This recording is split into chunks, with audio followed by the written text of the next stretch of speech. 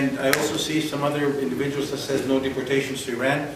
I haven't been to Iran in 2003 after Kazemi, and unfortunately I couldn't get a visitor visa under my Canadian passport, and I had to get a visitor visa as a Greek businessman, quote unquote, in order to see in Iran. I got to tell you, I went outside of jail.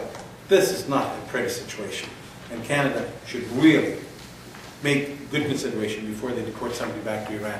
There's people that should be deported back to Iran, people that are part of this regime and they're not being deported.